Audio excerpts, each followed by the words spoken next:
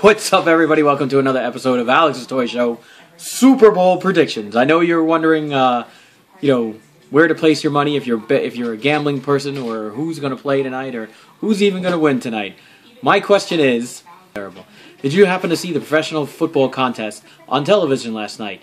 You didn't. Boys and girls. Excuse me. When does it start? It starts. I don't know when it starts. I think it starts at 6. Don't know. We're going to say 6 o'clock. How's that? 6? My mom and me were going to watch it. Okay. I think we're all going to watch it. Okay, so no, you didn't see the game? It was most exhilarating. The Seahawks of Seattle took on the Patriots of New England, and in the end, the Seahawks triumphed by kicking an oblong ball made of pigskin through a big H. It was most exhilarating. What? It doesn't matter who's going to win the football game because it is 3 weeks until pitchers and catchers report to baseball. Spring training is upon us. Now, if you're wondering what the Yankees are looking like, I don't know half of these people. I feel like that episode of Family Guy where Peter doesn't understand 7 of the words that are in the sentence that somebody spoke or something like that.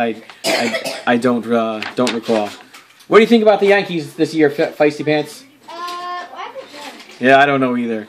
So, starting rotation, CC Sabathia, looking pretty healthy. Ivan Nova did pretty well. Masahiro Tanaka looked like he's coming back. Michael Pineda is probably going to be in there. And then I'm guessing Andrew Miller or Chris Capuano is going to fill that 5th spot.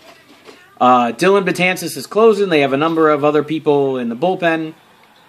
Behind the plate, it looks like they're sticking with Brian McCann. I'm expecting him to have a solid, kind of season because last year was his first year with the Yankees. He was a little hurt. I think this year he's going to be better off. I think they know how to rest him now. They got John Ryan Murphy and Austin Romine to back him up, the little platoon action.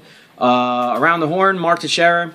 Stephen Drew, I'm thinking, is going to take second base unless they go get somebody else at this point because, it's early. They signed this kid from the middle of nowhere, Didi Gregorius. Apparently, the Yankees see something in him. We shall see as fans. I remain optimistic. That's about all I could say. Brendan Ryan and Chase Headley. I see them playing. I see Chase Headley doing more of the work at third base. I see Brendan Ryan, giving days off here and there at third base, second base, and even shortstop.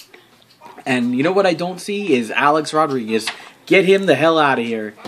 Thanks. Nobody wants him on the team. I bet if you were to offer to trade him for free with nothing in return, other teams would still not take him.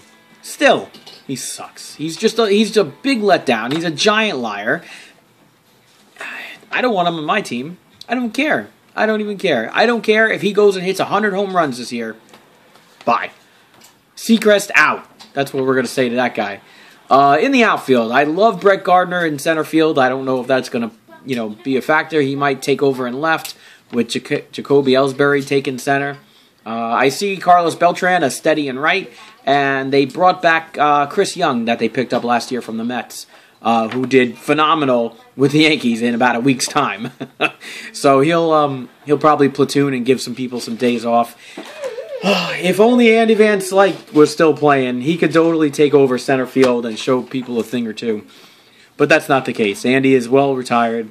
That is about it. So with the Super Bowl, really, honestly, I think the Seahawks are going to pull this off.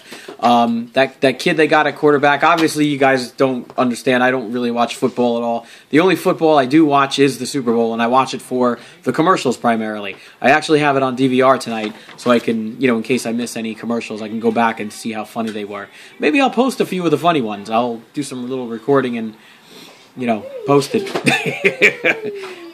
Post it.